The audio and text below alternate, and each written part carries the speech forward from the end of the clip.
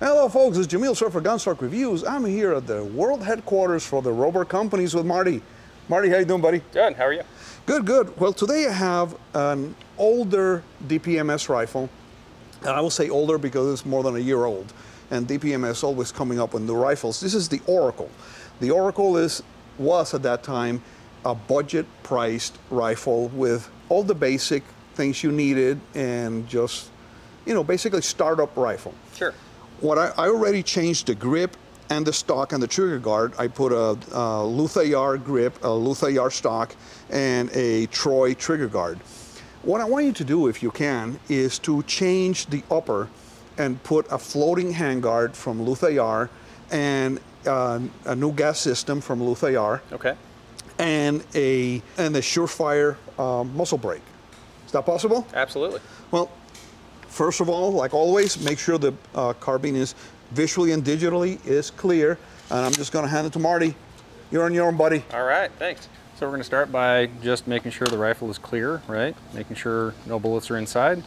We're going to drop the bolt and disassemble the upper, or pull the upper from the lower. And then, since we don't really need the lower anymore, we're just going to set that aside. Pull out the bolt carrier and the charging handle, and then move on to our next phase to disassemble on the vise.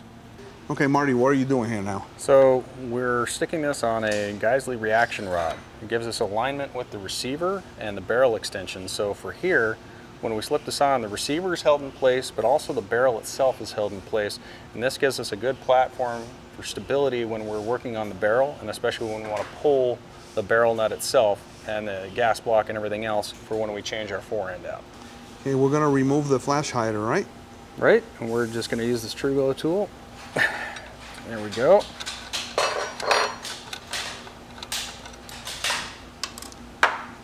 And then next step is? Next step is to disassemble. And the whole gas system pretty much comes off with it, right? Yes, the gas tube will come off with this. This one has some detents, right? We'll drill the holes. And there we go. Gas tube with it. This will pop off. So if it's difficult, you got to yank back real hard on the delta ring here. Now we just used a screwdriver to try to pry this a little bit. It allowed us to get this out because we're not going to use these again. And then there's that. As you see, I kind of pull back a little bit more. And I'll help you with the bottom. There you go. And we use our wrench here. Just get on target here. Is this the right size? And there we go. That's it.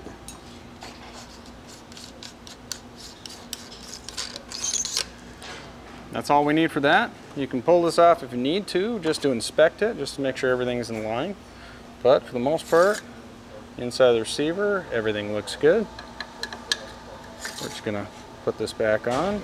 Remember that the dimple will line up, or at least the alignment pin will line up in the receiver there. And then we're ready to install. We're gonna flip this around again one more time. And now we can see at least where we're assembling our barrel nut. Thread's clean, we know everything's intact. We're gonna install our barrel nut. I'm gonna put just a small amount of anti-seize on the threads, right? So a little bit of anti-seize in there. It doesn't need to be a huge amount, just enough to let us slip on. This one is unique because it gives us a clearance here, right? So we have a clearance so that some of the, on say our old style here, right? On our old style barrel nut here, your gas tube has to align inside of these little holes. So there's a timing and a torque issue here. We don't have to worry about that with this because this is cleared. There's no alignment with this. We just have to torque this down to TDP spec, which is 30 foot-pounds. So now from here, we're going to torque this thing down, right? And we have two tools here. We have a torque wrench and we have a crescent wrench, right? This one's really nice because it'll install with a flattened crescent wrench, right? I don't need any real specialty tools, but the one tool I do need is a torque wrench. I need a torque wrench because what you do is you install the barrel nut 3 times in order to stretch the receiver threads.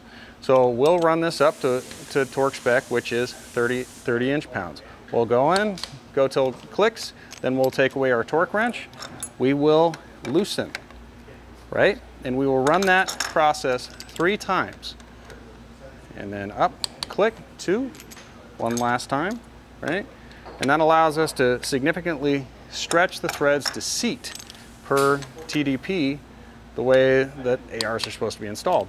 Now that it's correctly installed, our receiver threads will tight, they won't loosen up over time, right? It doesn't need to be a huge amount. 30 foot-pounds is the torque spec, but it can go all the way up to 80. There's no need if it goes in at 30. That's really only designed for the military style barrel nut right here, right? Because there is an alignment, right?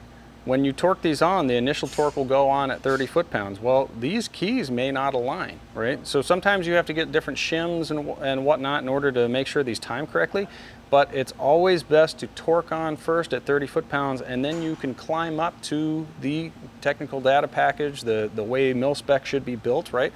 Up to 80 foot-pounds, and that way when it's torqued down, you know that the receiver threads are seated, they're stretched, and they're not going to loosen up over time. So that's why we torque it 3 times. Okay, so now we have our gas tube and our gas block, right? We just want to make sure that the side with the little hole, right, there, it's going to be blank in the front, or at least there's not going to be any place for the gas to escape out the front. But at the back, you'll have a hole and a hole, right? You will just simply slide in the gas tube itself, align the holes, right? And we can just put it on a bench block like so, and hold with 3 hands if we can. If you need my hands, let me know. We just want to use a roll pin, especially a roll pin punch, right? If you don't use a roll pin punch, you can actually damage the pin as it's going in, and it may not want to go, right? And we're just going to use an ordinary hammer, just a 6-ounce hammer, and just tap it in. And it should stick out evenly, right, on both sides of the gas block, right? This gas block, you can see it's just screwed in here. We're going to pull these screws out, we're going to coat them in Loctite, and then we're going to install them on the barrel. Just going to add a little Loctite in there? A little bit of Loctite, doesn't have to be a huge amount, just enough to coat the threads. Okay. Okay, so we've put a Loctite on these, right? We're going to slide this on our barrel here. Sometimes these can be a little tight, so you just want to make sure they fit. You're going to just ease this thing on there. It doesn't need to be super out of place. Then what we're going to do is we're going to flip the barrel over, right? And we're going to check. Now, there's no flat on the top of the receiver here, right? Or at least on the top of the gas block here. So the only real way I have to align this is to run a level, right? So I can run a level based on the bubble here, right, on the back of the receiver, and then I'm just going to run a level on this, right, and watch my alignment. And once I get close, find my alignment. I'm just going to tighten my screw, and now it might want to grab and start to go one way or the other, and you're just going to sit here and nice and easy, just lead them in. And I would just go finger tight. Do one, then the other.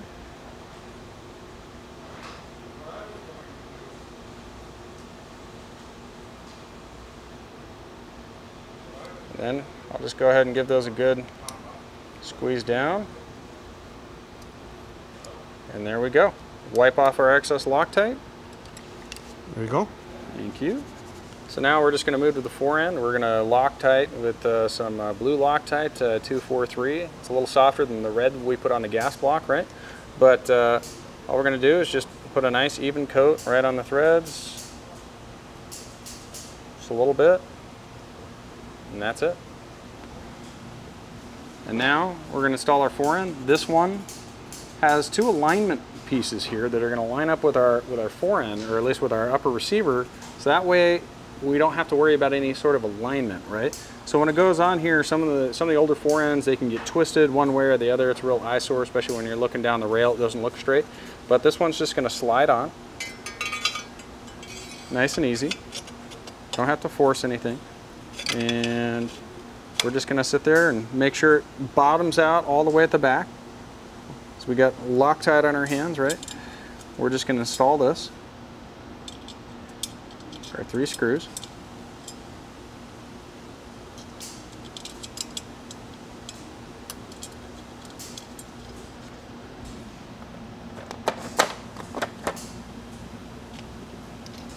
We're going to use our Brownell screwdriver to just come in and once again just run them hand tight. I don't need to get them super tense here.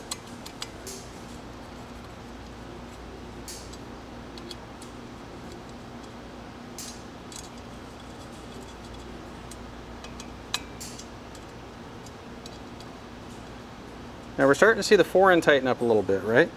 And as I'm starting to see the fore-end tighten up, you'll notice that the taper in this right here. So these are not supposed to touch each other. It'll start to loosen up over time, right? So we want to run this at a nice even torque spec on all of these. I'm going to run all of these with a Brownell's torque wrench, at least a torque driver here. I'm going to back this off to 25 inch-pounds. Inch-pounds, not foot-pounds. And I'm actually going to start at the front and work my way back. So I'm going to come in and just hit it and just go till it snaps.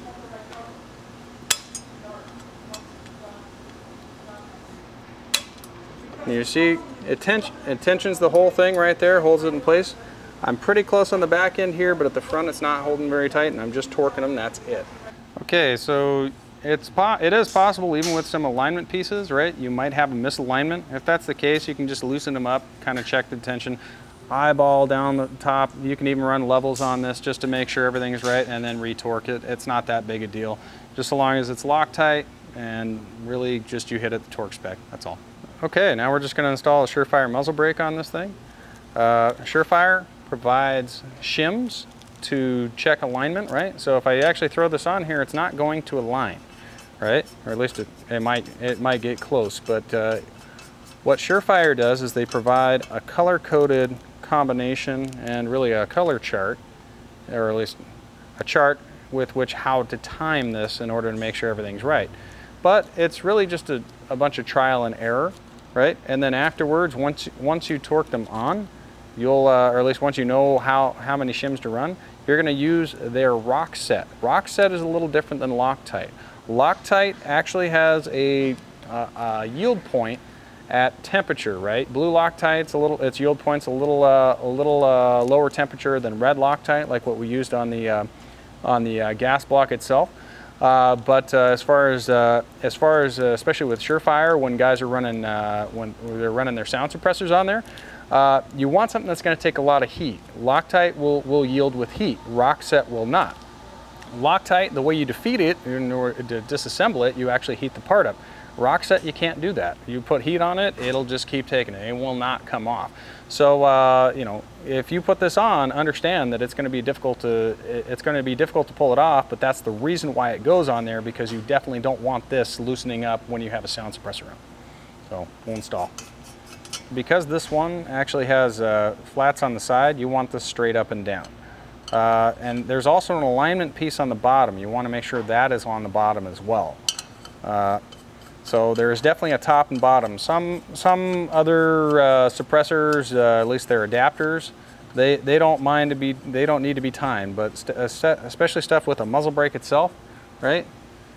We want to make sure that we can at least get it timed. And there's our tool, and there. So we're going to add rock set. Rock set, yes.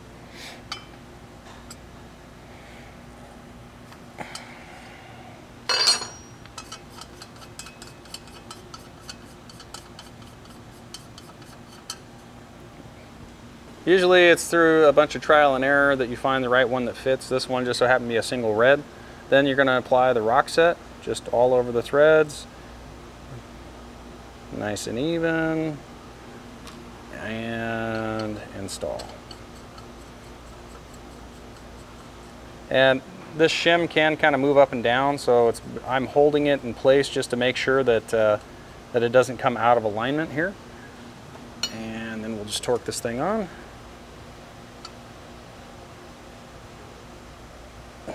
There we go. So we're done? We're done. Well, Marty, thank you very much, man. Yeah. This looks great. Thank you for doing this for me and for us here at Gunstock Reviews. Now, next week, we're going to go to the range and shoot it. Absolutely. Oh, we're going to have so much fun with this thing. We have a lot of ammo and some steel targets to kill. Should be loud. Yeah, let's go ahead and do it, man. Thank you for everything, brother. Yeah. Stay tuned to Gunstock Reviews. We'll keep taking this and upgrading this carbine to make it better every time. Thank you for watching Gunstock Reviews. Please visit our website at www.gunstockreviews.com for more exclusive content. Please visit our Patreon page at www.patreon.com/gunstockreviews. Your contributions would be greatly appreciated and help us grow our selections and frequency of videos.